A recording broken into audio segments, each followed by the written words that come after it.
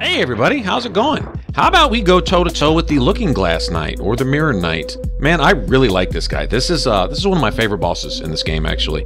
Just the way it's set up, the way he looks, the way the fight goes, all out in the rain and thunder and everything. Yeah, it's just neat.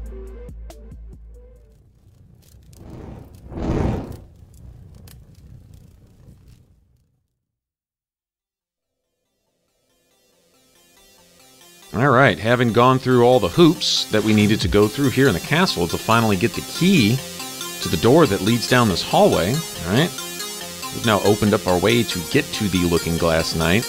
Now this long hallway here, it has statues lining either side of it that will come to life, kind of like the gargoyles in Skyrim. If you did the Dawnguard DLC, but anyway, kind of what they remind me of. Now, I'm going to go the easy route and just snipe these guys, because their resistance to arrows is like really, really low. And it just makes it easy. Just get them out of the way ahead of time. You gotta remember which ones they are, but I believe there's 4 of them. 4 of these statues will actually jump up on you. Now, keep in mind, they drop the, I believe the Stone Twin Blade is a possible drop from these guys. So you might want to try, if you're looking for that weapon, you might want to try putting on your Gold Serpent Ring and Jester's Hat and whatever else you have, and getting your loot drop chance up and farming these guys. But I believe you have to fight them in melee. I've never gotten a drop shooting these guys with arrows. I'm not looking for that weapon, so, you know, for the sake of the video, to make this fast, get these guys out of the way. But, like I say, they don't have a lot of health. They hit pretty hard, because like I say, they're carrying the Stone Twin Blade, and as far as Twin Blades go, the thing is pretty amazing, actually. I believe it has like a really, really high durability, as opposed to the regular Twin Blades, which wear out about the second time you use them. And these do quite a bit of damage as well. And they look cool. But, in fact, I believe they looked just like that, actually. It's like what you see in their hands. So I get this last knight out of the way, and see if there's not a summons here. Another cool thing of note about this boss is that if you are an invader, and I'm not sure how it works because I haven't personally done it, but I believe you can play as an NPC that the boss summons in here too. So it has a little of the Demon Soul thing going on here too, where you can essentially play as either the boss or the player coming through. Anyway, it's neat from what I've heard you can do with this thing. If now I don't know if you have to lay your red chalkstone, and then if somebody uses it, then they wait till they get into the boss battle itself to fight you, or I'm not exactly sure how it works. But I've just heard you can do that. So if that sounds fun, like something you'd want to try, you might want to look into that.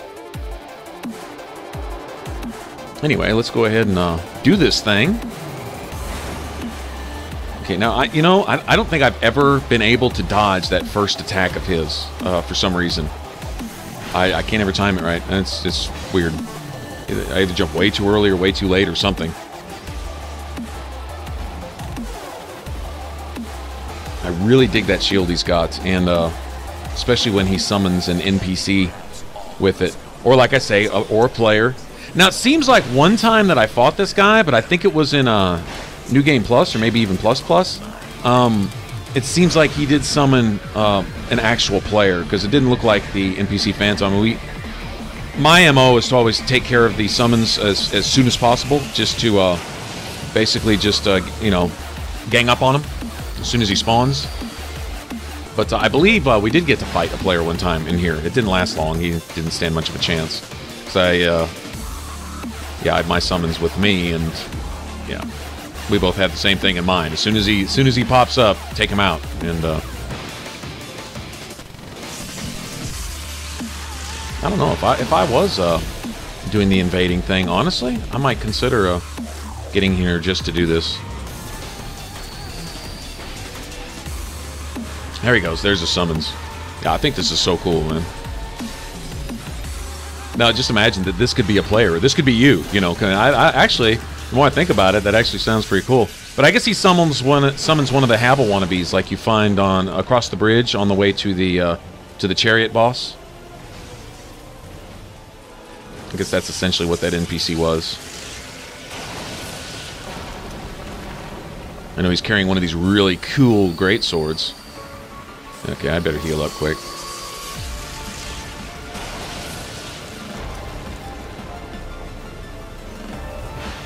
And now I remember when he goes to do that attack, just sprint around, and he's pretty much set on the direction he's gonna throw that attack about the time that he starts to go into the animation. And it covers a decent AoE, but if you're out of that, then there's really nothing he can do. It's not like it's going to follow you or anything. Alright. Would have been nice to have a Sunbro here. Would have helped him get a medal, but oh well. And there's a really good loot chest here, too, on the other side. It's kind of out of the way. Make sure there's nothing I'm missing right here. But before going down the elevator, check around one of these little side paths here on the other side of this short little wall. Yeah, there it is.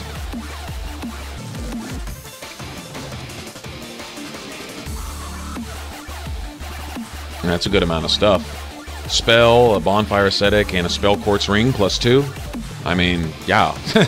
Nice chest. Take a look at the view here. Love the rain. The rain and the thunder and all that. It's pretty cool. Alright, now we're going to take a very long elevator ride. Something pretty common to this Drangleic Castle is really long elevator rides.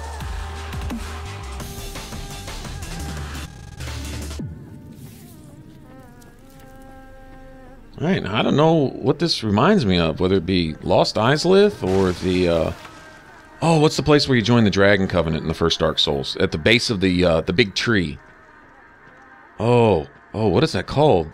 With the sand, the beach, and there's a Hydra down there, and a lot of dragon scales.